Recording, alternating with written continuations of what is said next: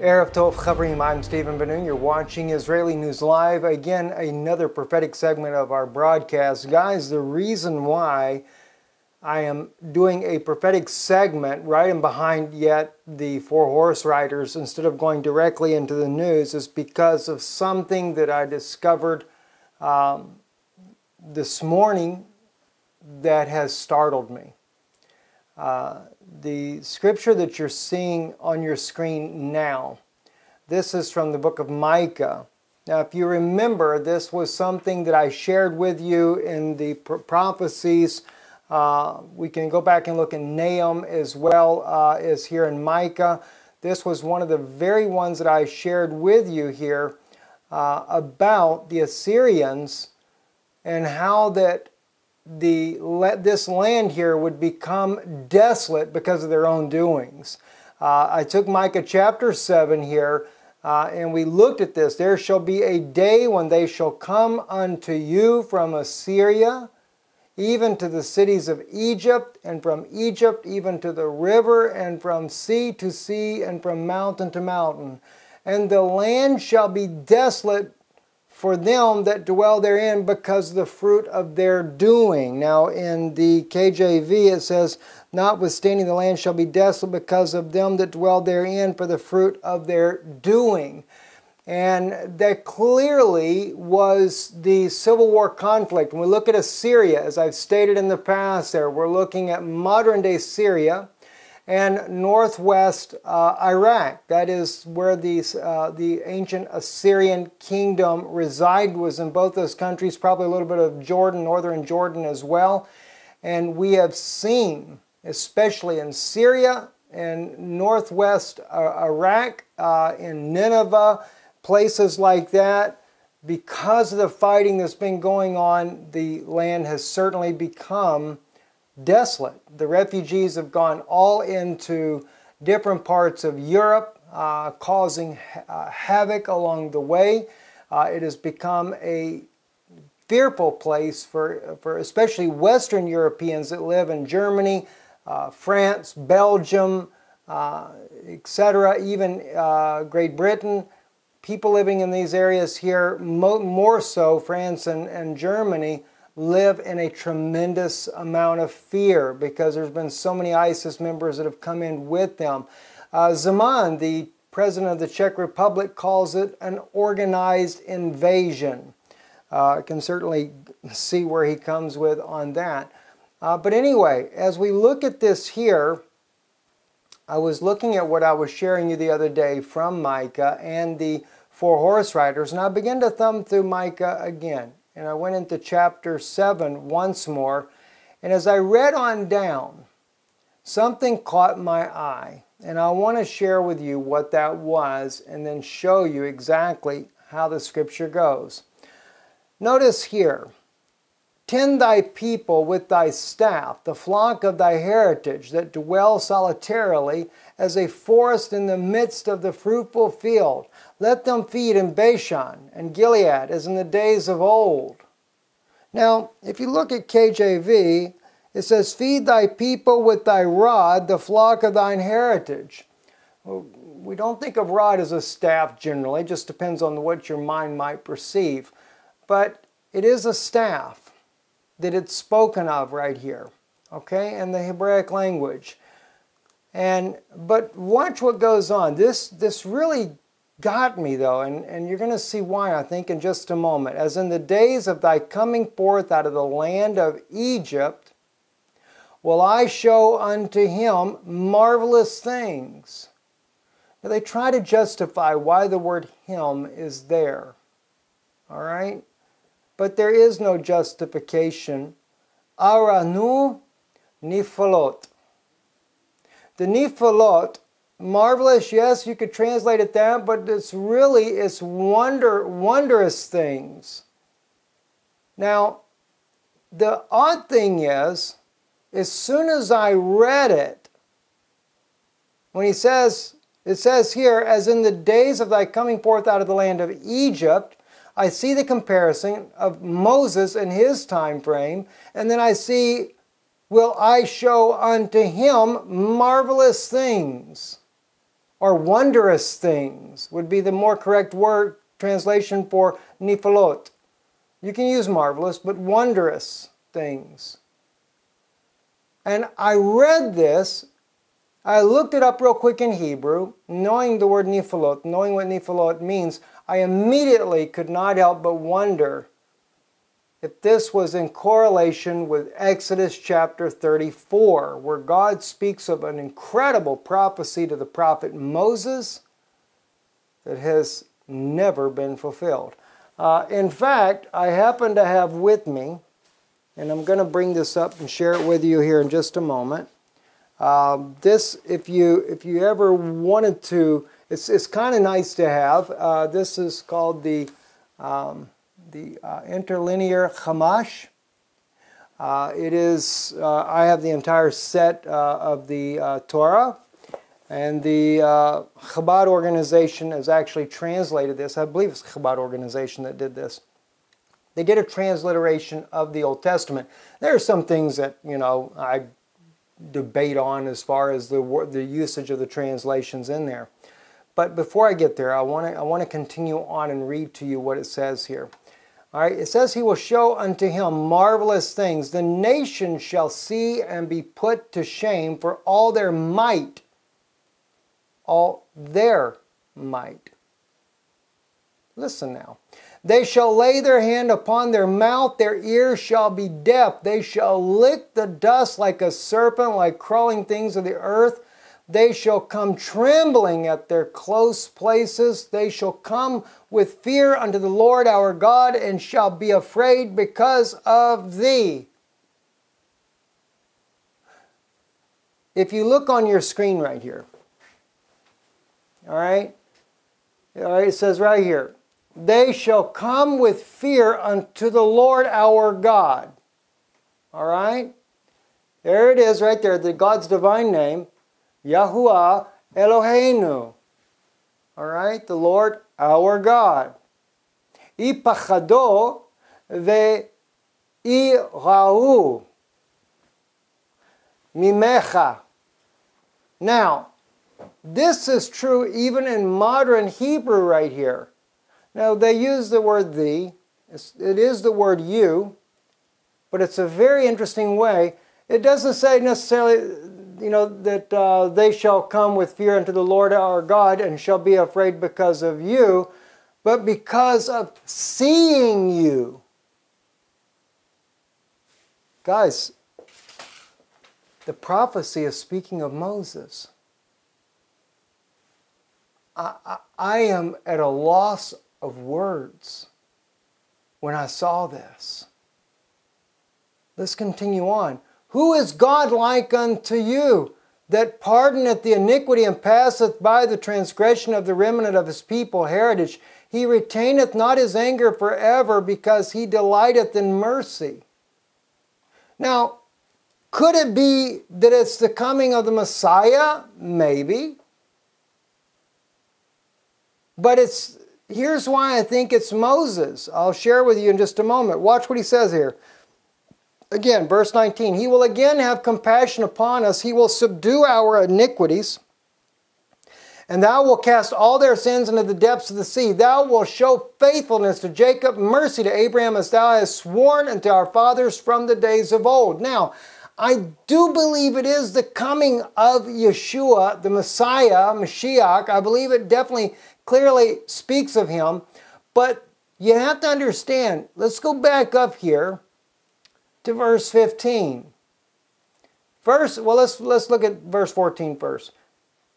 Okay. Tend thy people with thy staff, the flock of thy heritage that dwell solitarily as a forest in the midst of a fruitful field. Let them feed in Bashan and Gilead as the days of old. As in the days of thy coming forth out of the land of Egypt will I show unto him marvelous things. So Micah's looking back to what happened in Egypt, and now he's saying, I'm going to show him marvelous things. Now, I noticed in the commentary in the King James, it says shows, you know, it says him, but it's implying them is what they believe. Show them marvelous things. Okay, you could say that. It's not written that way, but you can say that. The nation shall be, the nations shall see and be put to shame for all their might. In other words, all the strength that they have with their nuclear bombs and everything, they will be put to shame. They shall lay their hand upon their mouth, and their ears shall be deaf. They shall lick the dust like a serpent, like crawling things out of the earth. They shall come trembling out of their closed places. They shall come with fear unto the Lord our God, and shall be afraid because of you. Now, it is in a singular, mimecha, because they see you. Now, could it be, I leave open the door, it's the Mashiach that they're seeing. Who is God like unto you, that pardoneth the iniquity and pacifieth the transgression of the remnant of his people? That's why I look at it being the Mashiach. But here's what gets me. Let's now go to Exodus 34. All right? Let's go to we'll start with verse 9. And he said, if now I have found grace in thy sight, O Lord, let the Lord, I pray thee, go in the midst of us, for it is a stiff-necked people, and pardon our iniquity and our sin, and take us for thine inheritance. Moses is asking God, even though they're stiff-necked, and Israel is still stiff-necked today, you're making covenants with the Vatican. Politicians have become nothing but a bunch of puppets. You're stiff-necked, but Moses asked for the pardoning of your iniquity and our sin. All right, well, what does he do? Who is a God like unto thee, that pardoneth the iniquity and pacifieth the transgression of the remnant of his heritage? Yes. All right, but watch how it's done.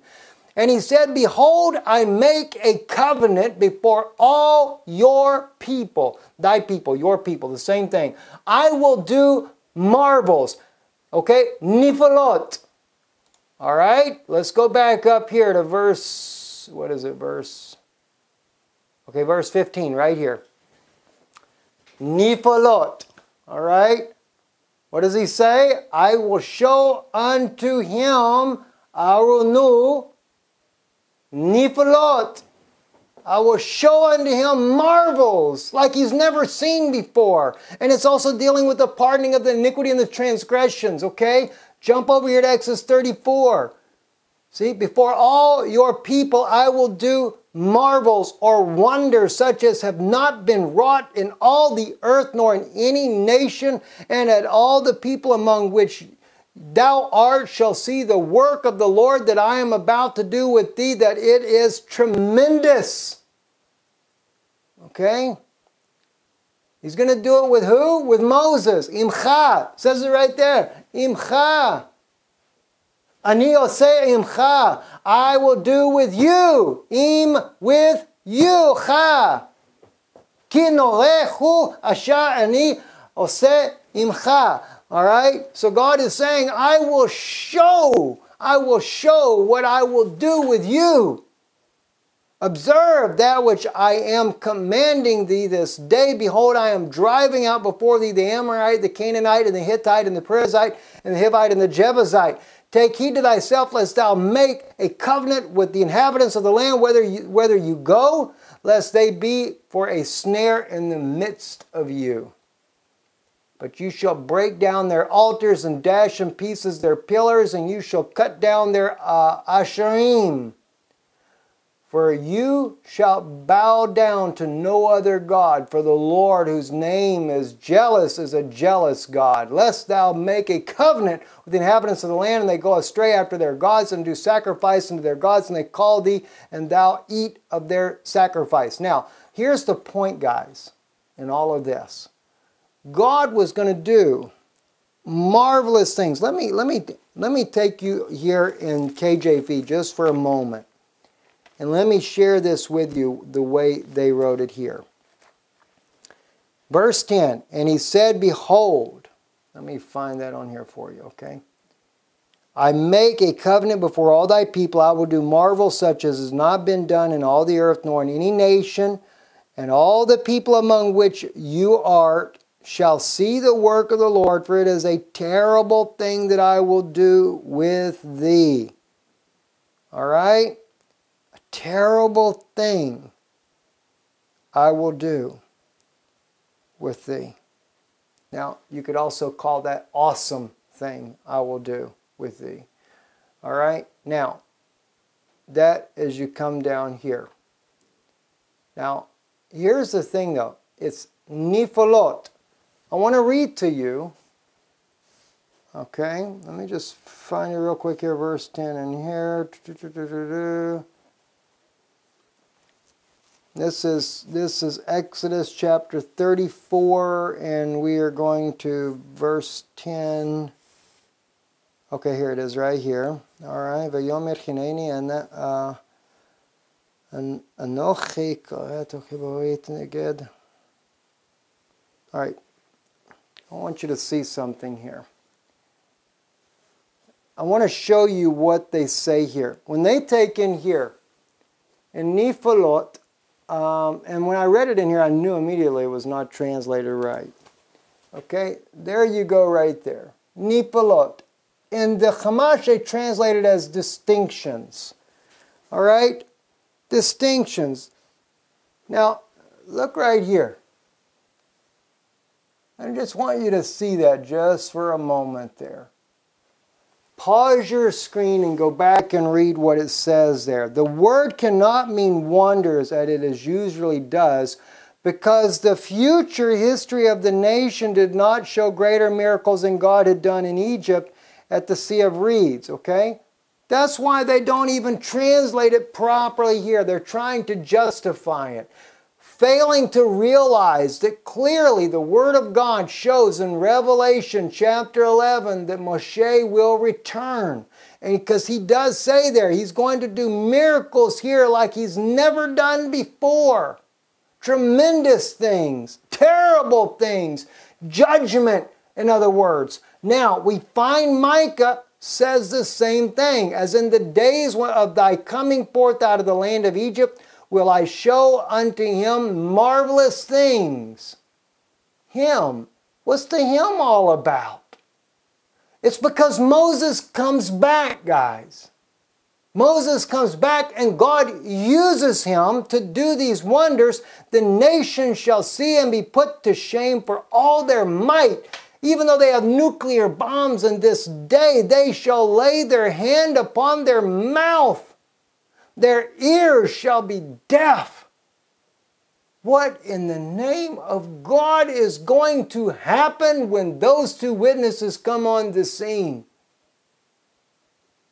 They shall lick the dust like serpent, like crawling things out of the earth. They shall come trembling out of their closed places. They shall come with fear unto the Lord our God, and shall be afraid because of you. Because actually, according to this here, because they will see you. Now, is that speaking of Moses? Is it speaking of the Mashiach? Is it because the Mashiach follows afterwards? That I'm not sure of. But one thing I do know, who is a God like unto thee that pardoneth the iniquity and passeth by the transgression of the remnant of his heritage? He retaineth not his anger forever, because he delighteth in mercy. He will again have compassion upon us. He will subdue our iniquities, and thou wilt cast out all their sins into the depths of the sea. Thou wilt show faithfulness to Jacob, mercy to Abraham, as thou hast sworn unto our fathers from days of old. Guys, that is exactly what we see here happening in Exodus. What did he say up here? If now I have found grace in thy sight, O Lord, let the Lord, I pray thee, go in the midst of us, for it is a stiff-necked people, and pardon our iniquity and our sin, and take us for thine inheritance. All right, now, one reminder here, in the midst of thinking of these scriptures right here, quickly, let's look at Daniel. And I'll close with this right here, Daniel 9. Just for a reminder here. All right, I think it's around 20, verse 27, 20, let's see, where is it at now, therefore? Yes, verse 24, 70 weeks are decreed upon thy people and upon thy holy city to finish the transgression, to make a what? An end of sin, to forgive iniquity, and to bring in everlasting righteousness, and to seal the vision and prophet, and to anoint the most holy place.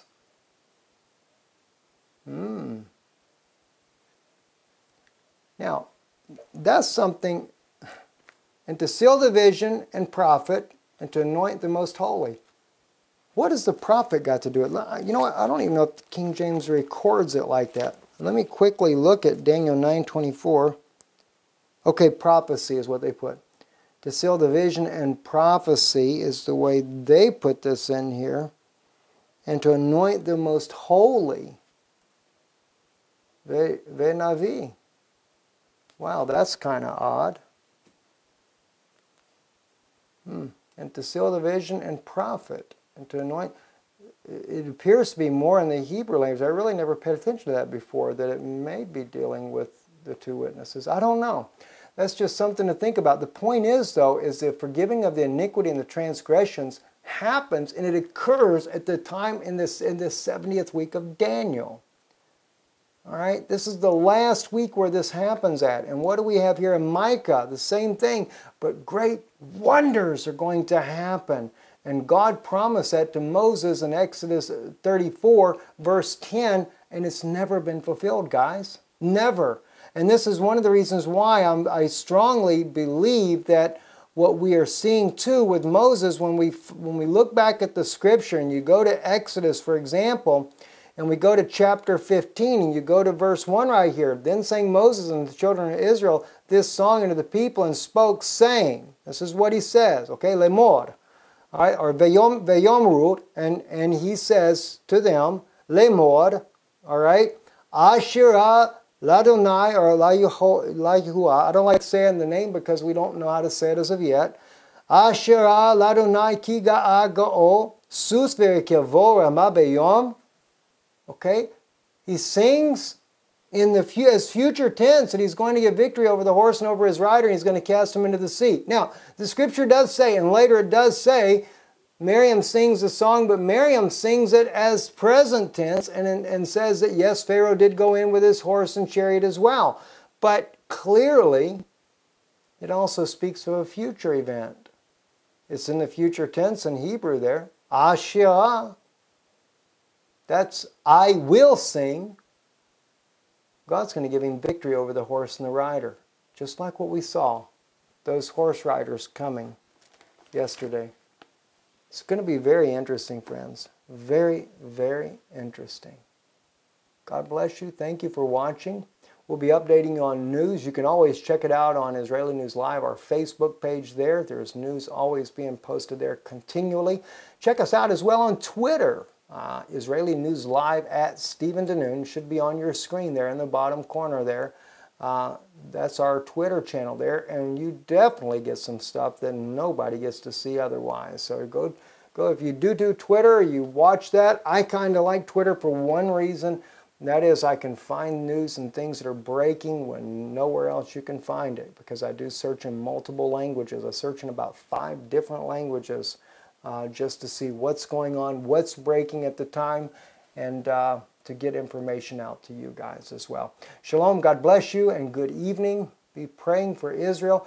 Also pray for Pastor Paul Begley. I hear he was in an automobile accident. He's going to California to be with his wife and their children out there. But I hear he's banged up a little bit there, and just pray for his safe travel going there and his rapid recovery. I'm Stephen Benoon. You're watching Israeli News Live, a prophetic segment of our broadcast. Shalom and good evening.